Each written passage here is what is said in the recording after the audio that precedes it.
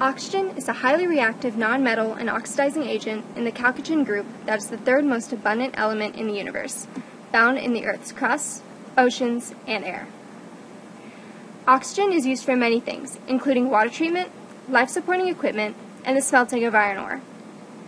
There are 3 naturally occurring stable isotopes, with the most common being oxygen-16 with a natural abundance of 99.76%.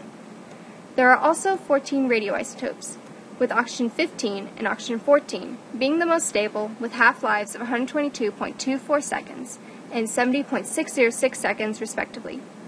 Oxygen-15 is used in nuclear medicine in positron emission tomography, or PET scans, and oxygen-14 is found in a set of nuclear fusion reactions in stars, called the carbon-nitrogen-oxygen cycle.